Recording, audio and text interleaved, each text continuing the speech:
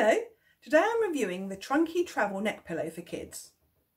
You'll probably be familiar with Trunki if you've ever been to an airport and fallen over a child riding what is essentially an oversized lunchbox with wheels. So are these any better? We obviously do a lot of travelling, and one of the things that concerned me is when Jess falls asleep in her car seat, her neck falls forward. So I did a quick search on Amazon for kids travel pillows and I found these. They come in a variety of different colours and designs and range from £12 to £15. I let Jess choose the one that she wanted, so naturally she chose one of the most expensive, which was the Yellow Lion. These have been specially designed to stop children's heads from falling forward when they're asleep and travelling. There's a magnet that clips together underneath the chin, and it's narrower at the back so it works with car seats, buggies, bikes, that sort of thing.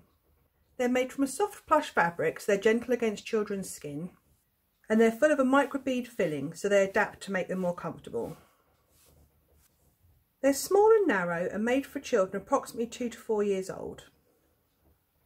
They come with a little tag on the side so you can attach a comforter. You can hand wash them at 30 degrees, although so far I've only needed to sponge clean it. So would I recommend these? Yes, I would. I think it'll be part of our travel essential kit for the next few years until she outgrows it. I hope you found this video useful. If you did, then please give it a like.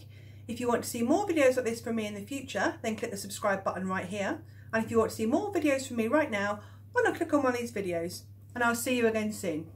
Bye.